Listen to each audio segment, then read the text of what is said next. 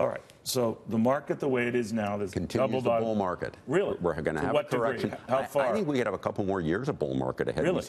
Because look at all the worry. We're not in euphoria. We're far from euphoria. We're still in a world where we're contracting the supply of equity. We haven't even gotten to a world where new equity offerings exceed buybacks and takeover, cash-based takeovers. The fact of the matter is the new issue world and the equity-based takeovers haven't created supply increasing. Normally, unless you hit that wallop of those trillions of dollars of new big bad, you get to where equity supply increases, consistent with that optimism. There are and giddy euphoria. pockets, right? I mean, of course. Dropbox coming out the gate up 40%. Oh, and everything about crypto was a window into looking at euphoria to come. Telegraph that tells you euphoria will come. Okay. That's a sign that it's alive and well in the spring, and we will get it down the way. But it's not actually so when you euphoric say 2 now. years left of the bull market, don't hang me on 2. I understand, but percentage-wise, if you had to just throw a figure out there, how much more? In a model-conforming bull market on a global basis, the first third of the time and the last third of the time are more than the middle third of the time. That's the normal. What does that mean, then? It means that you get acceleration in the end, you get a fast start, you get a slowdown, and you get acceleration in the end. And last year was strong. I'd expect after we get past this correction, we see average return in a bull market year, of which we haven't had. This has been a long, slow, grinding bull market. Right. Average return in a bull market year is about 20%. The fact of the matter is people have forgotten the magnitude of what normal is in a bull market. We ought to get some more good years before this is over that then lead to that optimism that turns into euphoria, that has people not thinking, ignoring all little things and thinking about things are going to be perfect forever. Do you like technology? I think technology will be back after this correction, yes. Normally, Facebook, does that telegraph problems for you? Just think of Facebook maybe as one that lags a little. I was listening to a panel yesterday of Facebook kind of against Google. And Google is playing this whole pattern much smarter than Facebook is, because they're really saying that it's not our position to be engaged in trying to do the First Amendment suppression, which speaks to a journalist, that is involved in saying that website is one that you shouldn't be able to have access to our search engine. That's a smarter direction for them to play in a hands-off. Those two young guys who ran that company, they're going to brought in adult supervision. Do you think Facebook needs that? I think it is. The world we live in today is unfair compared to the world that I grew up in. When I was growing up, you didn't get venture capital-based CEOs who were kids. Yeah. They had to actually have proven histories and have been around. I've been through the war some. In the world of Bob Noyce, that whole era, you had veterans that had actually been time tested and had time to mature in the real world. When you become a celebrity, big bang CEO in your 20s, you become isolated from the world. How do you think President Trump's doing? Pretty well. Perfect?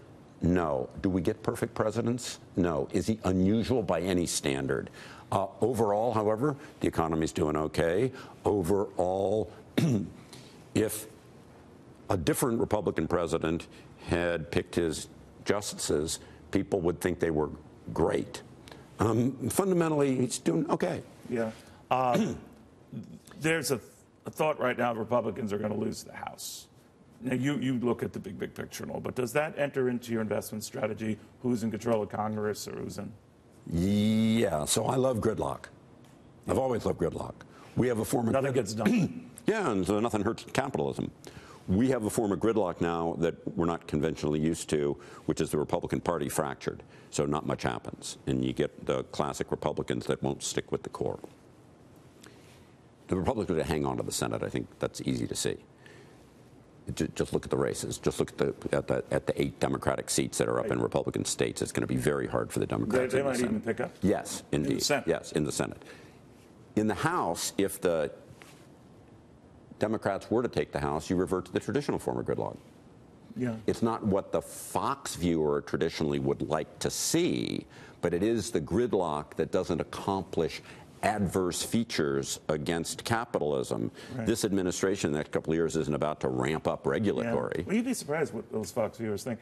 Real quickly, real estate. Yesterday, what do you think of real I heard estate? Jeff Zucker. Did you hear Jeff Zucker Yes, yesterday I on heard what he Fox? said. I was 10 feet from him when he said that. Did you defend us, or did you say anything? It wasn't my place to defend it. It wasn't my venue. I wasn't interviewing him. All right. But boy, oh boy, you talk about an opinion. Geez, oh geez. Yeah. So his opinions are sound and valid. Whatever. He said literally, TASS has nothing on Fox. Yeah. Or Fox has nothing on TASS. Right. Either way you do it is no good. And they have nothing on Pravda.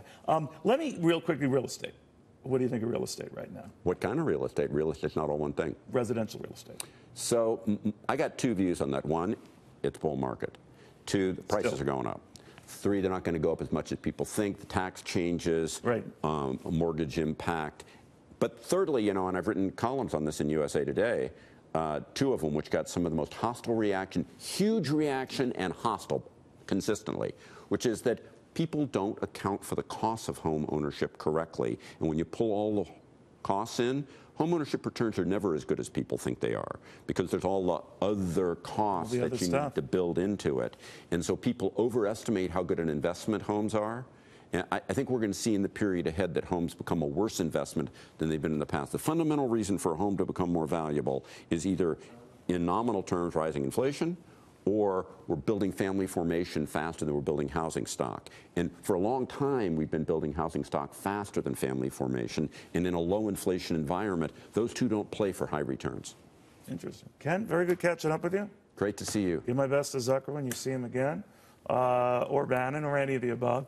Ken Fisher, regardless of your views, bull or bear, one of the finest minds in the investment community.